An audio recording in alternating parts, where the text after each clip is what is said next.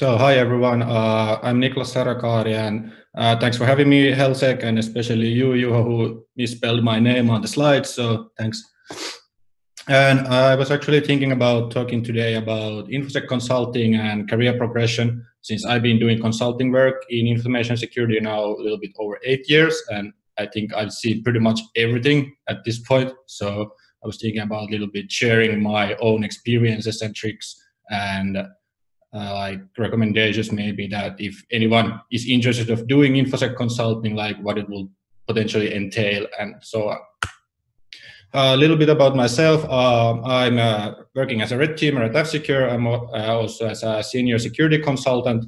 And well, of course, I'm a fan of beer, especially craft beer. So if you ever want to talk about beer, coffee, or design furniture and board games, then I'm the guy to hit up. So I'm especially interested of talking these stuff. And also I do love owning stuff. So there's nothing better than, when designing and creating, let's say, a phishing campaign, and when that initial shell comes through from the client network, it's always that little amount of adrenaline that you get is like awesome. So a little bit of background myself. I started as a sysadmin and doing local service desk work over, like, let's say 14, 15 years ago. So I've been in IT roughly 15 years now. And I got an opportunity to start working in Infosec, and especially in consulting, in early 2012. And actually, previously I wanted to be or go into a separately different profession. So I kind of ended up in Infosec as to my surprise as well. But I've been enjoying it ever since, even though life as a consultant is time to time quite rough and hard, but it's also super interesting, and you get to do a lot of interesting projects and seeing like interesting stuff and meeting interesting people.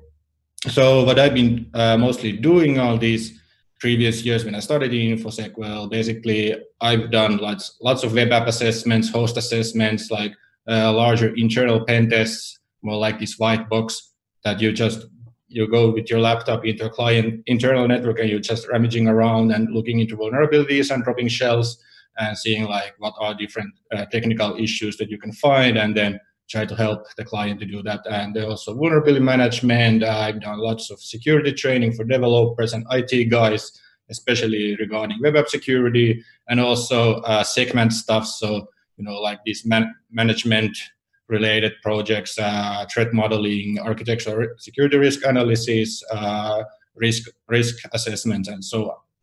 So quite a vast and interesting range of projects I've been doing these past years.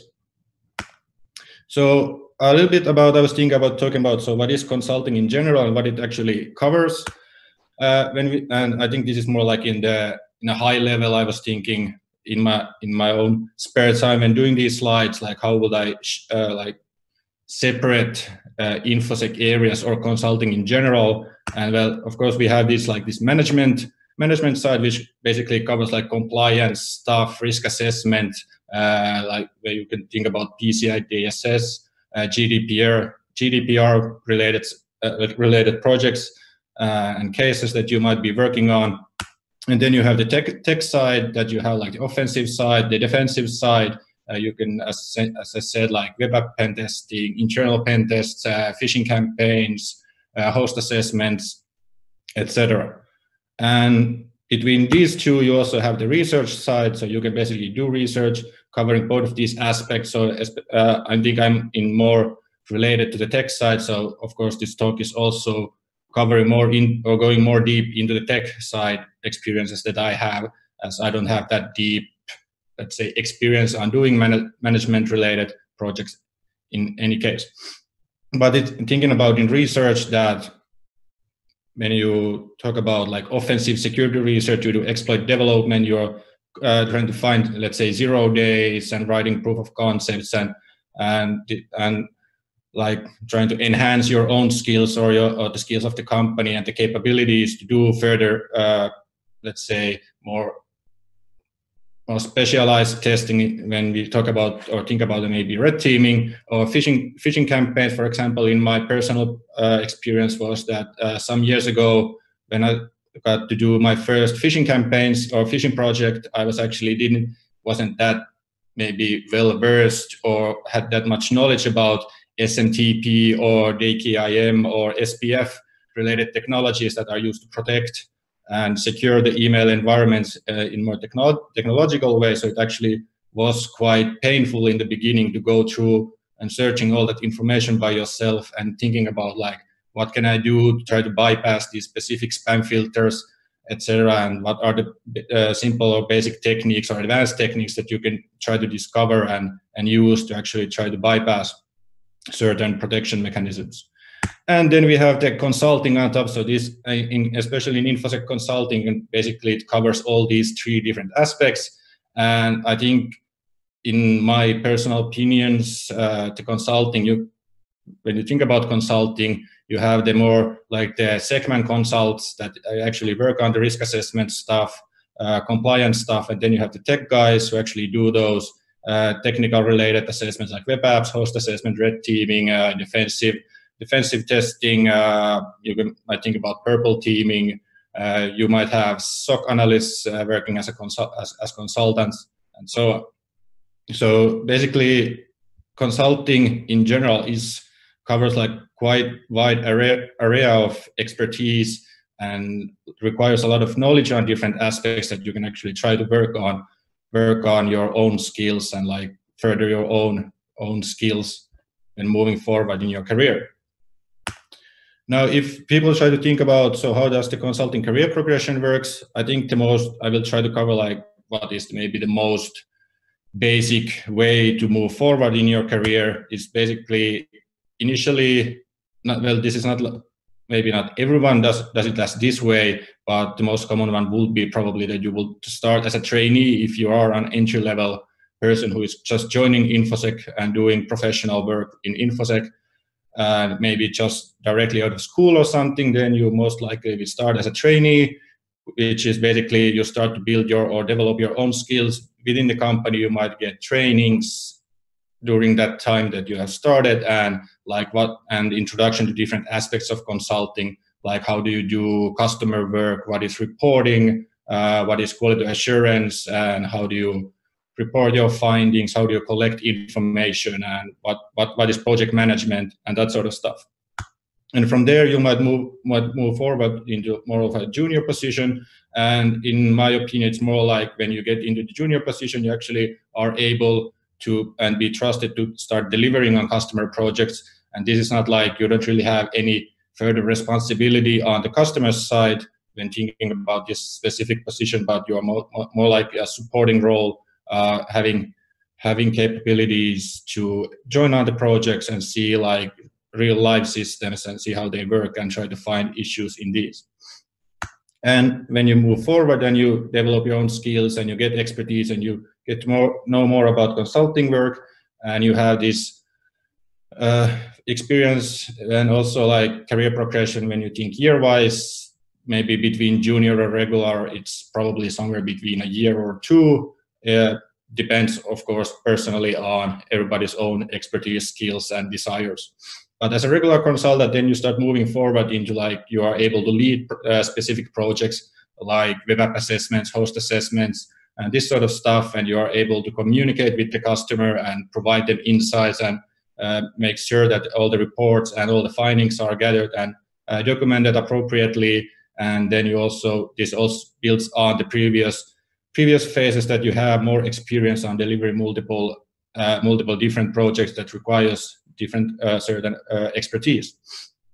And from regular, then you start working into a senior role, which I'm at the current moment. And this is more like as a trusted advisor role, that when you have built with years of experience on different level of projects and different skill sets, and you have worked closely with several customers, then you might get into a position that you have certain specific customers in your company that they actually trust you, they trust your insights, your input, and actually want to definitely work with you, which also gives you this ability to have certain, let's say, responsibility into managing like what kind of projects you get to deliver. And in some perfect cases, you might also have this possibility to actually choose your own projects in certain cases.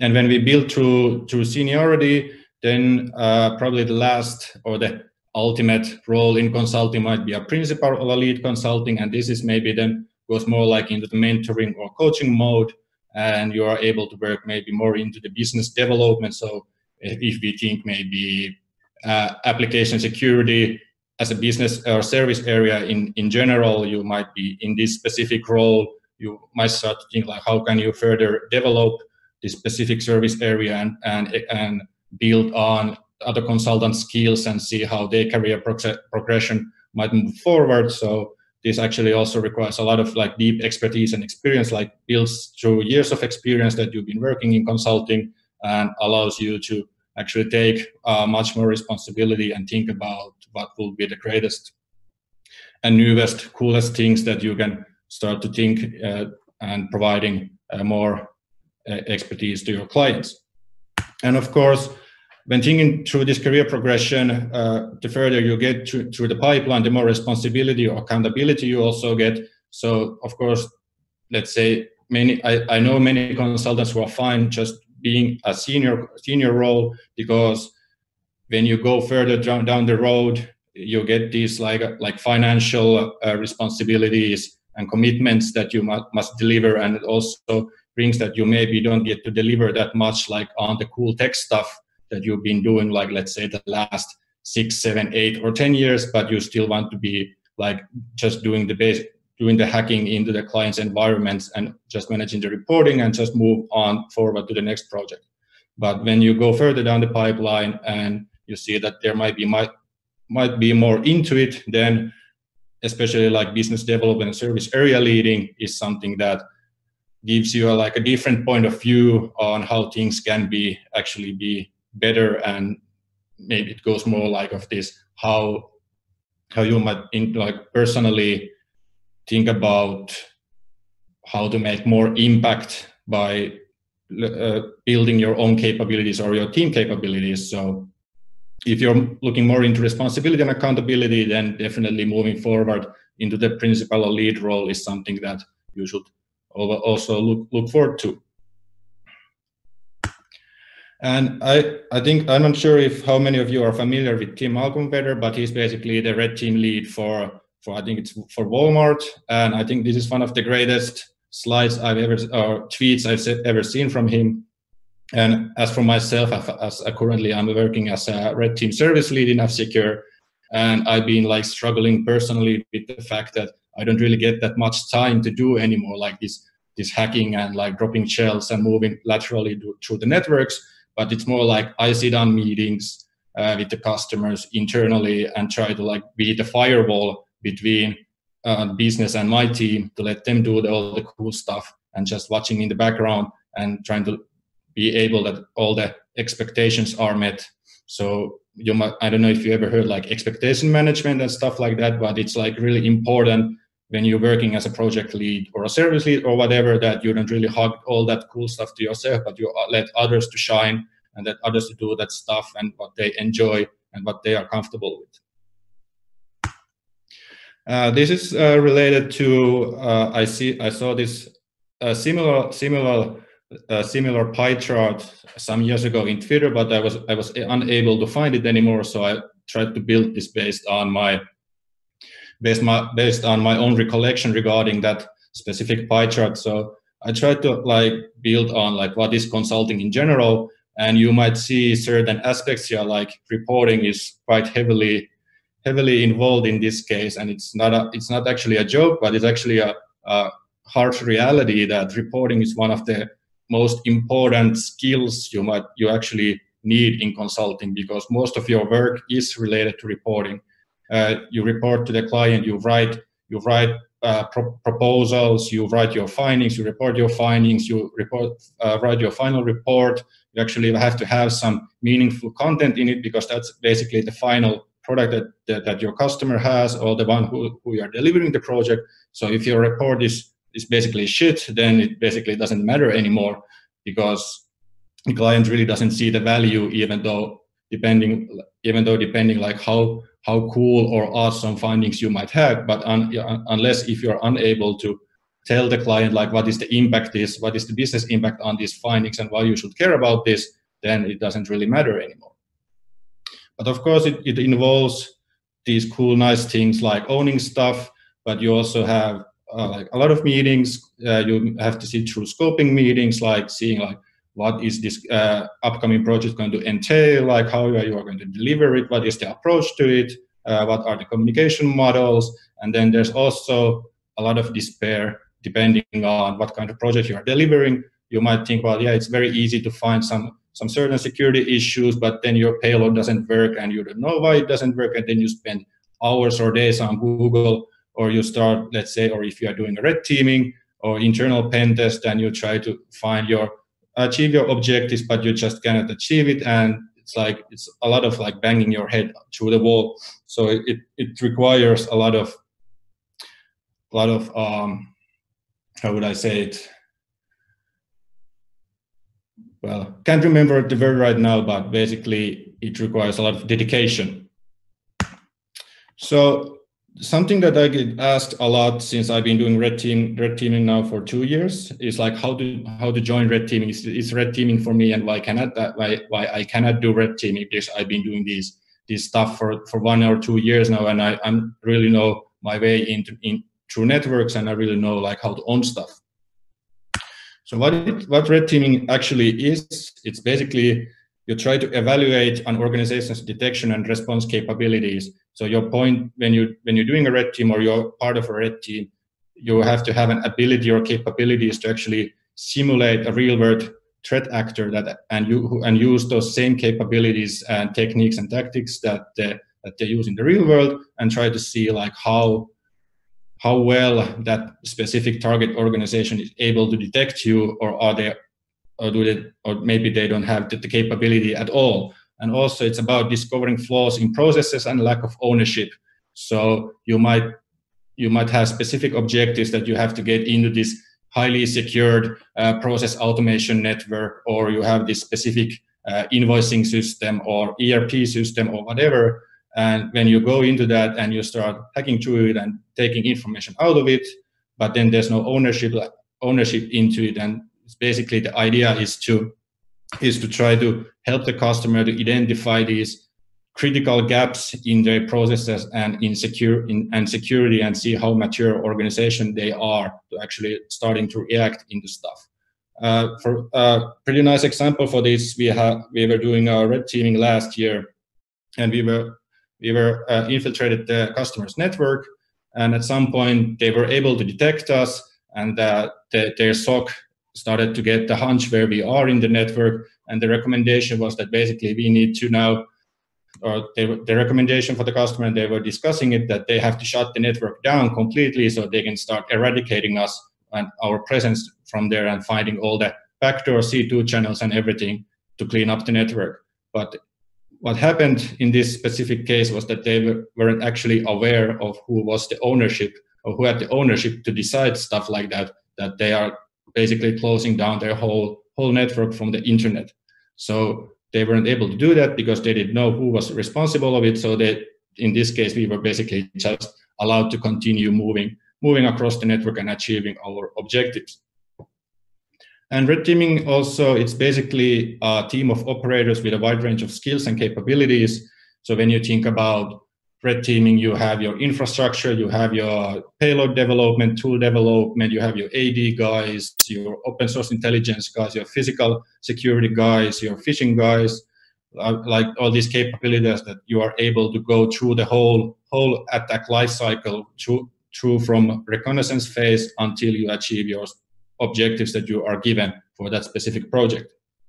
And also it basically builds on, maybe I would even say, on ultimate trust, especially between the team members, because you have to be able to trust your teammates or your operators in that specific team completely, and make sure that they are able and capable of delivering and performing actions that doesn't put danger the other guys or your presence in the network. And why I also have to mention clients here is because in red teaming, it's basically different than when you think about basic penetration testing in an internal network, because you are actually working in live production systems and you try to hack into critical critical functions, might be a mainframe in a bank or the process automation network or whatever, but it's basically business critical to that specific company, and failing to do that securely might actually result in significant losses for the client themselves. So that is something that has to be taken care of. So, and what red teaming is not, well, it's not basically dropping 0 days all day long on a client network or just running shells here and there and YOLOing through the networks that you run scans here and you run scans over there. But it's more like being operationally secure, being quiet, moving slowly in the network and waiting for that right chance. And if you're thinking like, yeah, if I work as a security consultant, I can start at 9 and stop at 5 when you're doing some basic web apps. Yeah, that's perfectly doable and fine. Why not? But when you're doing a red team, you might be waiting that, well, our phishing email leaves around 4:30 p.m. let's say, depending on the time zones, and then you get a shell, let's say, back at 8 p.m. So what do? You just sit around and go back in the morning to the office and wait, maybe that shell is still there, maybe our automation worked and we have persistence. Do you trust that much into it? And also, when you try to simulate a real-world attacker, you also have to work like 24/7 in a way that you, depending like what kind of attacker you are simulating and what are the perfect chances to go or access some certain systems or information. And also, when you think about red teaming, it's not like when you get into the network, you just achieve your objectives, but it actually takes a lot of time, a lot of patience to collect that information and waiting for that right moment. And this isn't actually my quote. I don't remember who actually said this or said it specifically like this, but in my opinion, this is true in a way, because even though you're a great pen tester, it does not necessarily make you a great red teamer.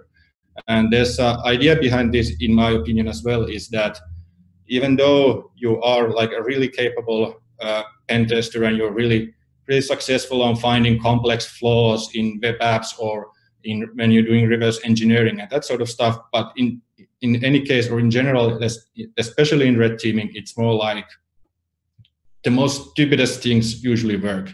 It's basically password spraying, these simple lists of passwords that you have. Like in my previous HelSec talk, I was also talking about what is the most common way to get into a network is like doing a password spray with a month and a year. So now if you would run like June 2020 in a customer network, you would probably get hundreds of valid credentials.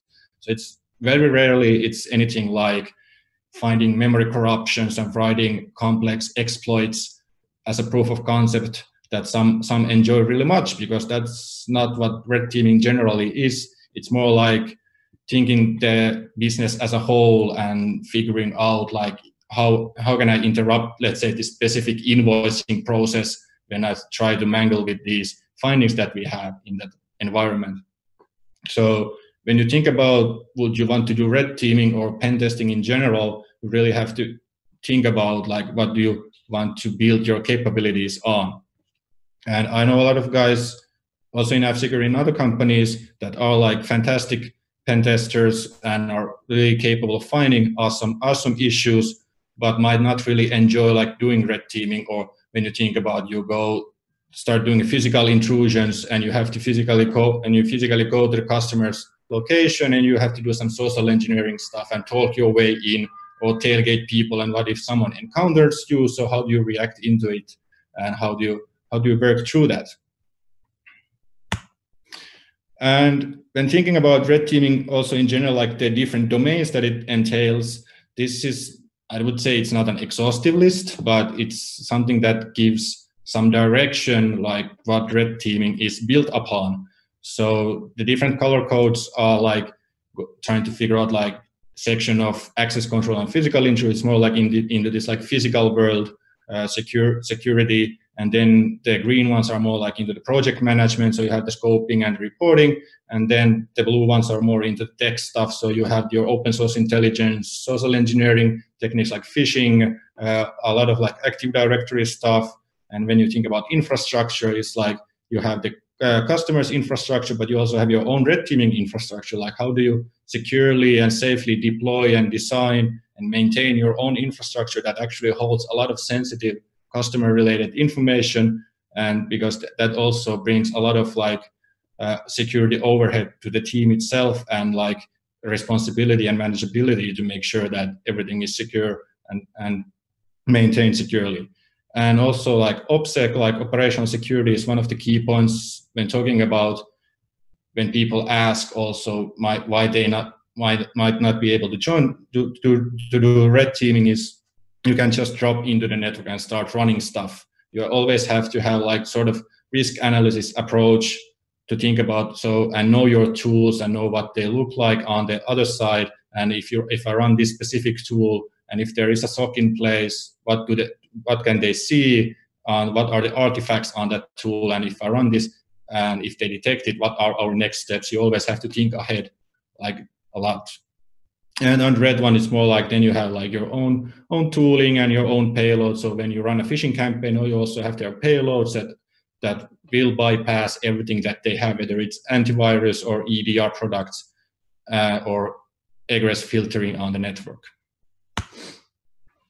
I don't know if anybody has heard Dunning-Kruger effect, but this is something that I've been struggling in my early years in my career, and sometimes I think this fits also very well on red teaming in general, or like in Infosec career progression, is that it's like this cognitive bias that you might think that you know everything and you're the most greatest and coolest pen tester ever, but you might actually see in later phases in your career that was not actually true, but you see that there is a lot more into it than just running burp active scanner and finding those false positives and reporting those. And you might start in this point, you might be in that peak of Mount Stupid that you think about, well, actually, I really don't know anything about security. And you might fall into the valley of despair that I really don't have any capabilities. And you might think about imposter syndrome, that everybody is much better than me, and so on. But that's not the case. I mean, I suffer imposter syndrome every now and then, and I have a lot of colleagues who also suffer from imposter syndrome, but I think that's just part of life. But the idea is to understand that you cannot be expert at everything.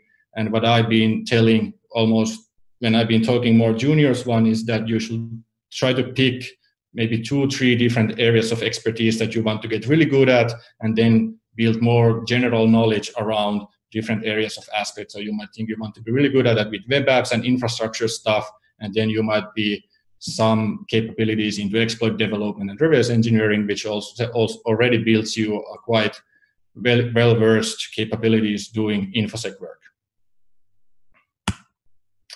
So one thing that gets talked a lot, or is something that maybe not everybody is aware of, but I think everyone who has been done years of consulting knows what this means.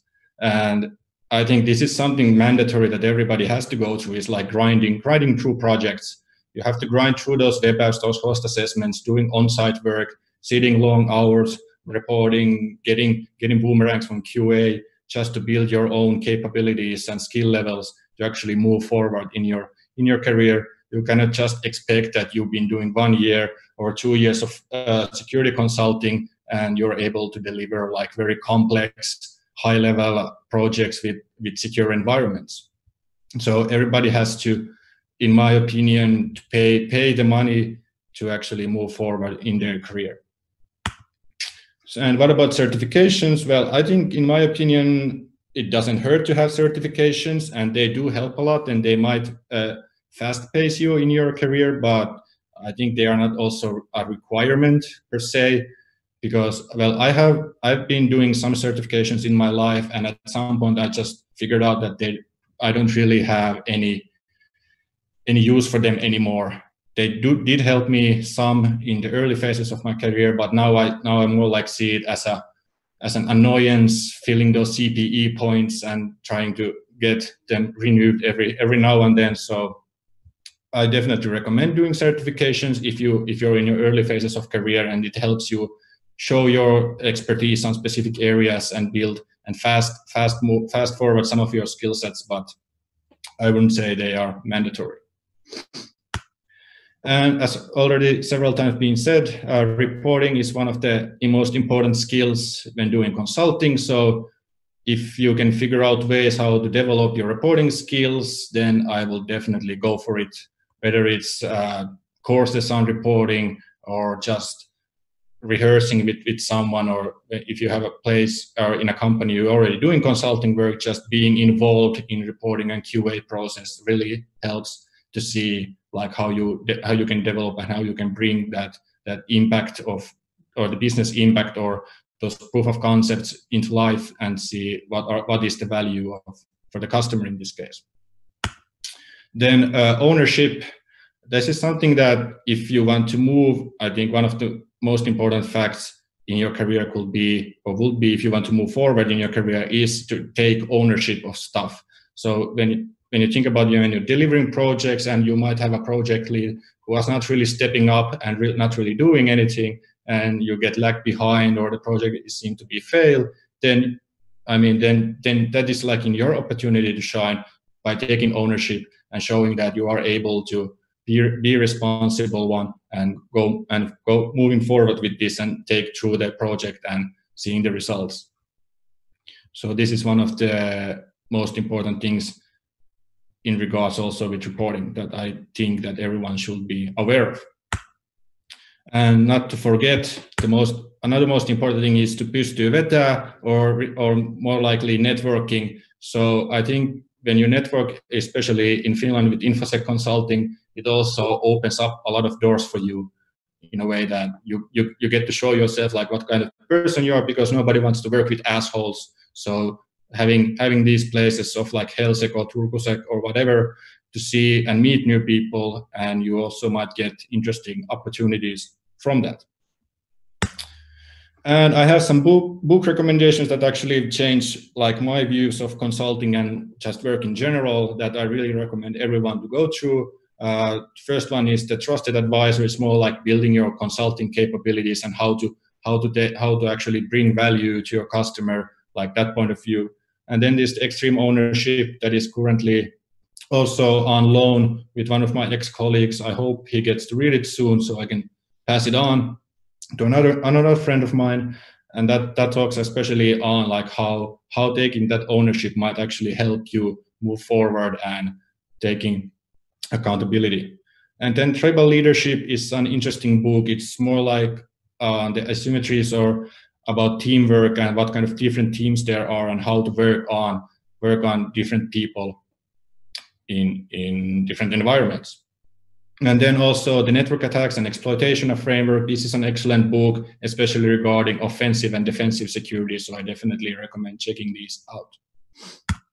And for my last slide, I just want to leave this here for everyone as a motivation, hopefully, to think about like how they could probably in the future start developing themselves and bring themselves forward and getting themselves out there. Thank you. Thank you very much, Mr. Särökaari. Hopefully I didn't go a lot of overtime. It doesn't matter because we were late already because of my extensive long talk. We got a lot of questions for you. Unfortunately, we cannot go through all of them. But if you have time after this Q&A, it would be really awesome if you had time to answer them on the Discord. Yes, I do. Yeah, but I will go with a few of them here. Let's see. The first question was about your favorite board game. What it is? At the moment, it's Terraforming Mars. Alrighty then. How long did you assess the previous question before? Okay, yeah, okay. What's the biggest OPSEC fail you have had as a red teamer? Personally or for the team?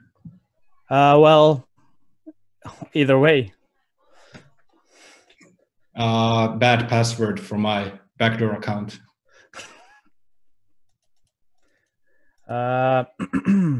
What is your favorite kind of furniture? Is it tables? Who asked that? Osku. It's my Bertoya's diamond chair. Oh, nice. There's a question about the trainee positions in Finland. Do you know if they are usually paid or unpaid? At least I'm not sure if all of them are, but I think most of them are. Yes, at least in HelSec where I work, there are like paid internships as well. As well, is there unpaid as well? I'm not sure. Maybe not. All right. At least I can tell that my current position in Niksu and past position in Elisa, all the internships were paid. Yeah. So at least majority of companies. I think most of them are, because that will be quite bad PR for the company not to pay. Yeah, I think so too. So how long does it usually take to climb up the progression ladder? For example, how long does it take to move from regular to senior etc? I worked 4 years as a regular before I got seniority, and then I worked 2.5 years as a senior in my previous company. Then I moved to F-Secure and I went to T's Grill. I don't know if you are familiar with Tuominen Grill. And based on that, I was downshifted back to regular for I don't know, was it a little over a year, and then I bumped back into seniority. So I've been now working as a senior for over a year now at F-Secure. Yeah. All right. Thank you very much. But it's hard to say. It's also depends on your own own skills, capabilities, and like. Yeah, and the personality and so on. So. But I think most commonly it's probably 3-4 years. I think. Yeah. So how much of a consultant's work can be done remotely? Thinking about the new normal and how it affects the work. I think quite a lot. And of course, it depends on what kind of environments you are testing, whether it's like everything is on internal network and then might be easier just to do on-site work. But I think we mostly do like off-site work anyway. But if you think about working remotely for a company, then yeah, I really don't see an issue why that wouldn't be possible. I mean, it is possible in several different companies, but in my personal opinion, I really don't enjoy working remotely all the time. So, but I think it's always able to be set up for working remotely. But I don't really see issues why companies would say that you are not able to do remote work. Yeah. A few more questions before we move on. There is a lot of them more, which you should answer later on. But what comes after being a principal or lead consultant for a few years? Probably setting up your own company. Retirement. That's also something. And then I will randomly pick one question. Does F-Secure pay properly for DFIR consultants? Asking for a friend. I think so, yes. Yeah, all right. Thank you very much, Niklas. And let's have a few minute break, and then we will continue with the JW John Wick.